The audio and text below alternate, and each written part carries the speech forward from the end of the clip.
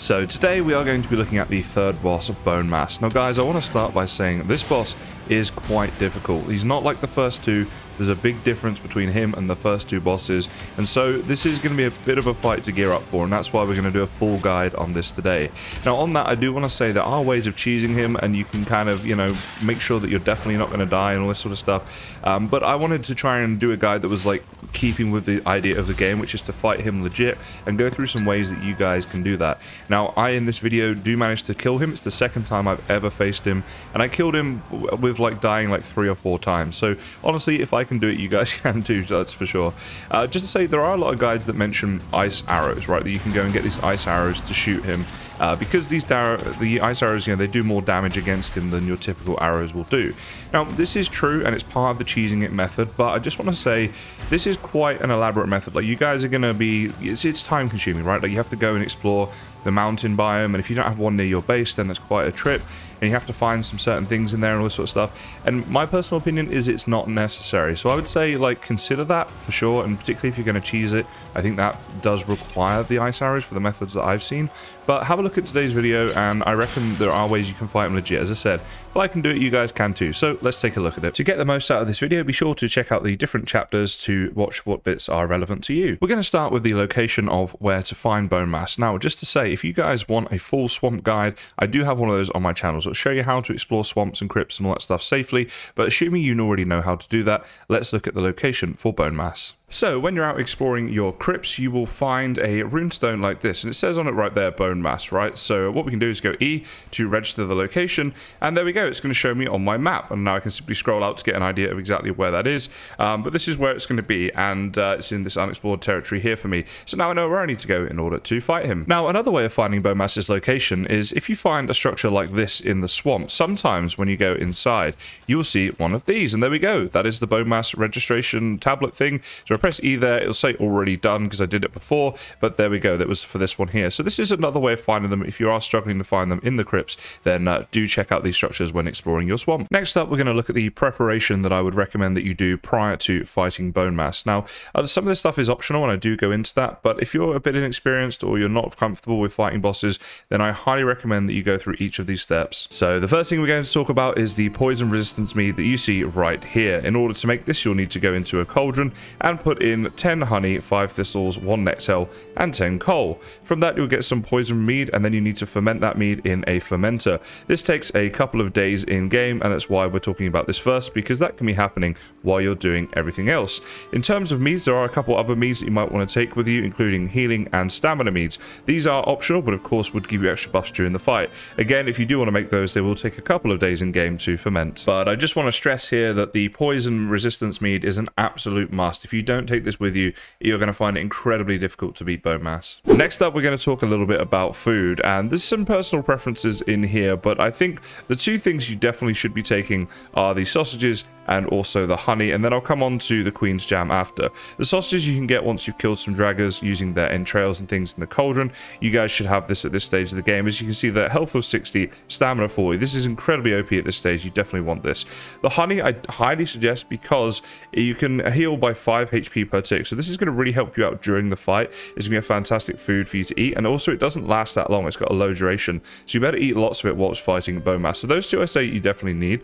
The next up, my personal preference is Queen's Jam because the extra stamina you get, and also it's got a good duration there, 1200 seconds.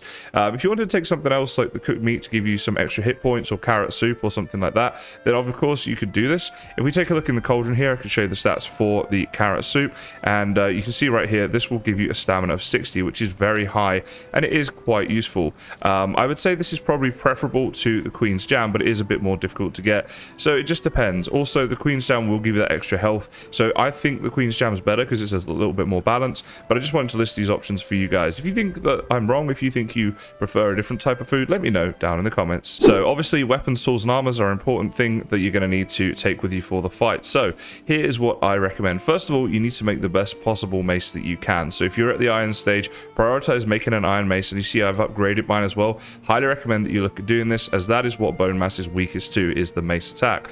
The stag breaker is also quite useful because it's going to be good to defeat his adds. When you get a lot of the mobs there all in one place, you can use this to sort of do a big hit on a lot of them, and it's just a useful thing against the type of mobs you're going to be facing.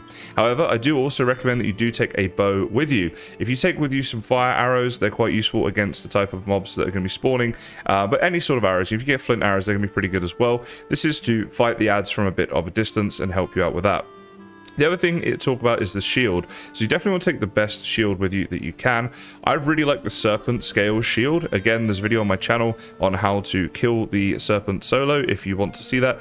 But the scales that you get there can be used to make the shield, and it is a really, really good shield to take with you, as you're going to see later on when we start doing some of the fight. So this shield right here is going to have a lot of block power. The one thing it doesn't have is parry. So if you're more into parrying, which is definitely useful, you can look at that. But I find that just having this extra blocking power and taking less damage is really helpful during the fight. Then of course we need to look at armor, and if you can get all iron armor, definitely take that with you. Upgrade it if you can. I've seen a few people defeat Bonemass using bronze armor. It's not that it's impossible, it depends obviously how good you are at the sort of fighting aspect of this game, how confident you are with that. But if you can take iron armor, obviously that is definitely going to help you, and I do recommend it. Now, iron armor, you'll see, does decrease your speed. So you will lose a percentage of your speed per each iron armor you have on, whereas for example you could wear something like wolf armor, which is lighter and doesn't have this. So depending on how you want to fight, you might want to consider that the bronze or the wolf armor, so it's less speed reduction. But honestly, I find having the better armor is just the better way to go. The other thing that's going to really help you out is to be fully rested. Now, I recently did a video on my channel, if you guys are interested, which is a full comfort guide on how you can get the top level of the rested buff. But basically what we're going to do is set up a portal near Bonemass, go to sleep, and then get up in the morning and go straight through that portal to get to him. This will ensure you've got the rested buff for as much as possible during the fight, which is really helpful. It helps with your stamina and health regen, so it's a really useful buff to have, and I highly recommend you prioritize this, especially if you are struggling. Another thing is to make sure you activate your Eikthyr ability just before you commence the fight, because again, this is going to help with your regens. And finally, the other thing you absolutely have to take with you are 10 of these things right here. These are withered bones. You can get them from muddy scrap piles found in the swamp crypts. There is a full swamp guide on my channel if you guys want to see more on that, but most of you will probably either have these already or know how to get them. Now, the final thing to say is whether you want to do some sort of preparation around the Bonemass spawn area, and we're going to talk about this now. Now, as I said, there are chapters in this video, so if you don't want to see this bit, if you're just ready to do the fight, then everything I've said so far means you're now geared up and ready to do the fight, and you can skip onto that bit in the video and we'll talk about that. But if you're going to do the preparation around the Bonemass area, let's have a look at how we do that. So once you have your location for Bonemass, you'll see the altar just like this. This is where you'll put in the bones to spawn him in, and he will spawn around this area. Now, one thing that makes fighting him more difficult is when you're constantly in and out of puddles, and that's why you might want to bring a hoe with you, have it on level ground, and just come and clear a lot of these puddled areas like this. This way you're going to be fighting him on land more often, and you won't have to worry about getting bogged down and losing stamina swimming around. You also won't have to worry about leeches attacking you, so you're not going to get poisoned from leeches and take damage from leeches, so you can simply concentrate on the Bonemass fight. Again, particularly if you're struggling, I highly recommend that you do this. It is not essential though to fight him, just something that I like to do. Another thing to consider is what you see I've made here, which is a bit of a safety house or a retreat house if you like, but it's also where I'm going to put my portal, so if we do die, we can sort of come back and be in a safe area. And what I've done is I've built this off the ground, which means that as I'm running I can jump up and get up here, but the other mobs cannot get up to us. Now, as you're running up here, Bonemass will still be able to attack you until you get high up, but once you are high up you'll be fine. What you need to do is build it on one of these big trees that you see here that cannot be chopped down. That means that Bonemass can also not destroy them, as you will destroy the other trees, the smaller ones that you can chop down. So if you were to build it on there, this wouldn't work, because, you know, you could destroy it.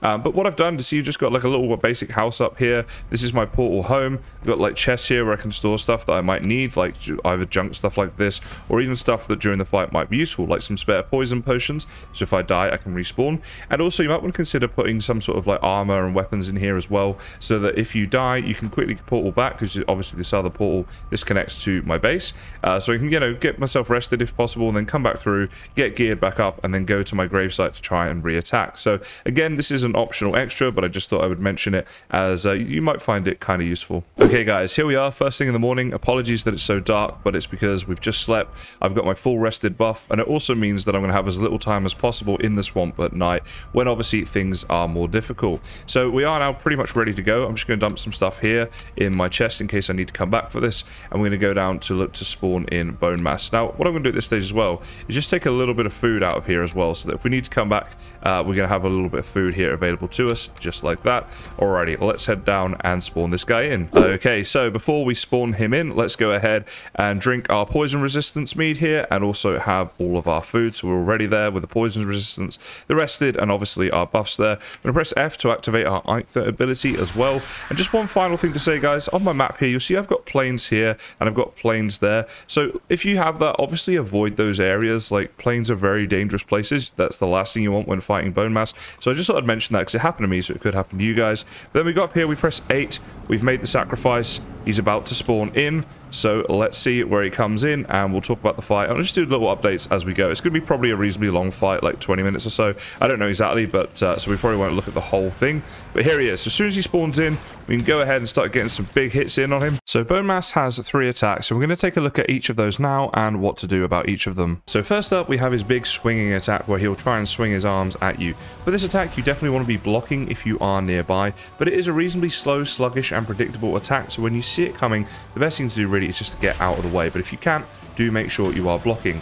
You can also dodge roll to get out of the way of this. This is a little bit more difficult, but just make sure that you're aware of this one and trying to at least block, if not get out of the way. The second thing he'll do is throw these blobs, which will spawn in his ads. Now when he does this, what you want to do is try to anticipate where the blob's going to land and run towards it. Get really close to it, get near to it, and as soon as they spawn, just unleash hell and just go for it and kill them as quickly as you can. You really don't want these ads to mount up. You want to get rid of them all as soon as you possibly can. And finally, you have his spew attack. Now when he's doing this, particularly when you've had your poison resistance, this is not a time to run away and hide from that unless you're on low health. This is actually the opposite. This is the time to run in and get close to him. He spends quite a lot of time thinking about throwing up and then throwing up his poison, and during that time you can do some real damage to him. It's a really good opportunity. Don't be afraid, just get in there and give him lots of hits. But you will find once he's done spewing, he's very quickly going to do one of his swing attacks, and this is one of those situations where you might find yourself close and needing to block that attack because you might not be able to get away in time. And so the process of defeating Bonemass is going to rely on dealing with his 3 attacks over and over again, and the best thing to do is to just try and have a bit of a system for this. So okay, he's throwing a blob, we go get that, we kill the ads, we come back in. If he's swinging, you can block. You can use his temple and trees and stuff like that to sort of dodge out the way and use them as blocking mechanisms against him. And then as soon as you see him spewing, get right on in there, give him as many hits as you can, but also make sure you're able to get away. Like all boss fights as well, I suggest that what you do is focus on not taking damage, and if you do take that damage, that's where the safe house can really come in handy. You can go there, you can re-heal, you can go back to your base if you need to, and then come back at him fresh when you have the opportunity. And there we go, guys. We finally stormed in there at the end and got the kill. And I gotta tell you, after such a crazy battle, it does feel pretty good when you finally do kill him. So let's have a look now. Here we go, what we get from the Bonemass kill, and what this is basically all for. So the drops that you will get when you kill Bonemass are the Bonemass trophy and the wishbone. Both of them are 100% chance. The Bonemass trophy we're going to take to spawn together now and have a look at exactly what that does. As for the wishbone, you need to right click this to equip it. You'll see that it's equipped, and in the top right of my screen it will show that the wishbone is equipped. And if you're going through the mountain biomes, it will show you when there is silver below. Now I'm going to be doing a video on that soon as a guide, but that is essentially what it is for. Okay, so here we are at the spawn point. Got my Bonemass trophy right here, so we can go up to the Bonemass sort of statue area here and attach the item. There we go. And as you can see, when you activate this, it will be give yourself damage resistance against blunt, slash, and pierce damage. So basically all physical damage pretty much for 5 minutes once activated. So this is going to be obviously super useful against future bosses and things like that, and that is what you get from defeating Bonemass. So the final thing for me to say about Bonemass, guys, is I died about 3 or 4 times fighting Bonemass today, and sure, I'm not the best at combat, but he is a difficult boss, and you guys might find the same problems. So in that case, I highly recommend the preparation work of hoeing the area and also making that little retreat house. It really saved my skin so many times, and having that spare armor and stuff to quickly equip and go and get my stuff back was really, really useful. If you think I've missed any tips and tricks for fighting Bonemass, please do let me know down in the comments. But for now, I just want to say I hope you're enjoying these Valheim tutorials as much as I'm enjoying and loving this game. If you are and you want to see more, then please do consider liking and subscribing for more Valheim content. But for now, I just want to say thank you so much for watching, and I'll see you next time. So if you've already fought Bonemass, guys, how did you go? Is there anything you think you could help us out with in terms of tips and stuff? Let us know in the comments. And if you haven't yet fought Bonemass, are you scared? Are you worried? And if so, what worries you the most?